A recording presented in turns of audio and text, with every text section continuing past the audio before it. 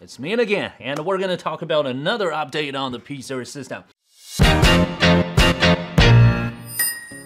This time, yeah, we have a couple of new features there as usual. Let's give it a check. Number one, we got a presence customization. As you know, guys, on the P-Series system, we have a couple of presets there for the presence. Well, previously, you're not able to change any of them. I mean, that's all presets, right? But sometimes we really need to customize it, especially we have the integration with the third-party platform. For example, like Microsoft Teams. Well, you know, on your Teams, the presence status might be different comparing with the presence we have here. If you figure out the integration, you actually want to make sure on each side they're completely matched with each other, so you can customize the presence on your P-Series system. Give it a try, all right? And the next one we have here, it's a really fancy feature. The CarPlay, it's supported on your Linkus. Next time if you're on the road, you don't have to grab your phone, you don't have to use the Bluetooth connection, because your Linkus is gonna be a part of your car computer. Try the CarPlay, right? It's really awesome.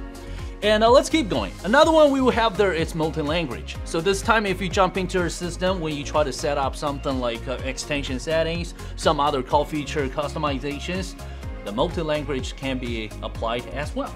That would be really flexible. And something else we have there is we also have some optimizations there for the AD integration.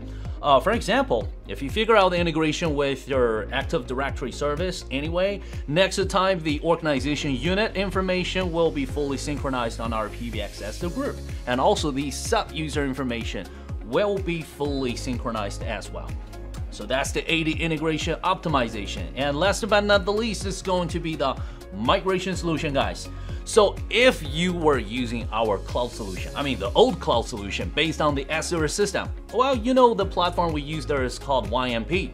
That was the old platform for the, hosting solution, the YMP. So now we give you guys the migration solution. You can absolutely back up all the files you have there for these cloud PBXs, and then jump into the P-Series system. Jump into the YCM, and you're gonna make a restore, so you will have the fully migration solution there. Anyway, these are all the major updates we have with this new firmware. As usual, give it a try, all right? And I'll catch you guys pretty soon.